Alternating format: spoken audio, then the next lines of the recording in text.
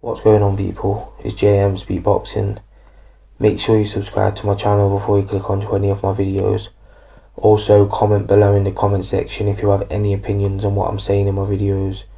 So, on May 27th, the same night as when Kell Brook defends his IBF welterweight title against Errol Spence Jr.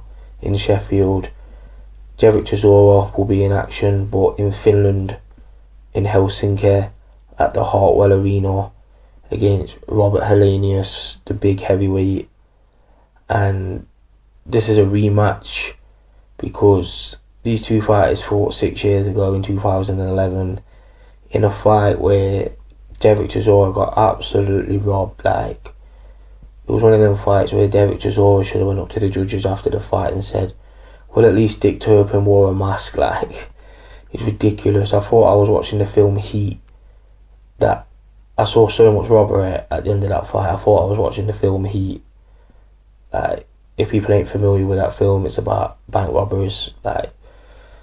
And yeah, it was just ridiculous, the scoring in that fight. It was definitely a hometown advantage, and hometown advantage to the max. Like, all three judges scored the fight 115 to 113.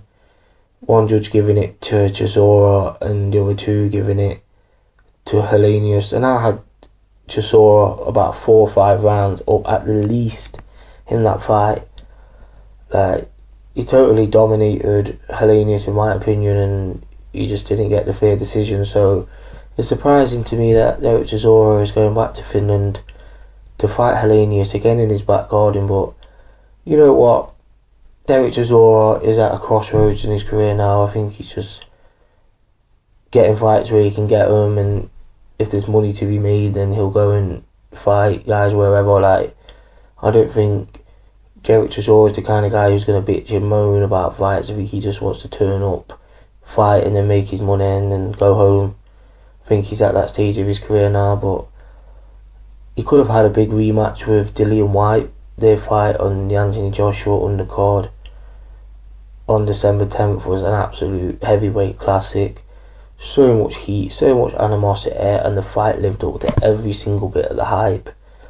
Like, Chisora lost a 12-round split decision that night as well to Dillian Whyte in a fight where people thought Chisora nicked the fight. Like, Chisora has had his fair share of bad decisions in his times, but yeah, Dillian Whyte I don't think really wants that fight with Chisora again. I think he thinks that fight is too dangerous.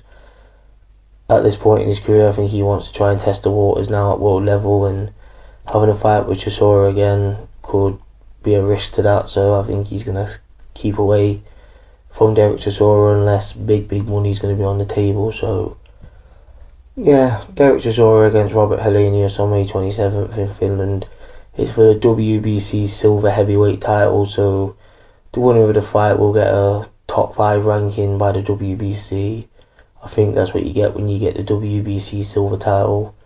Yeah, it is. You get a top 5 ranking. So whoever wins this fight will be in a good position, and all Derek has always got to do is try and replicate what he did 6 years ago against Helanius, and try and beat him in the same way, and hopefully this time get the decision or even hunt for the knockout or the stoppage, and don't even leave it up to the judges. So yeah, this is just my opinion on this. This has just been announced. Comment below in the comments section if you have an opinion on this video.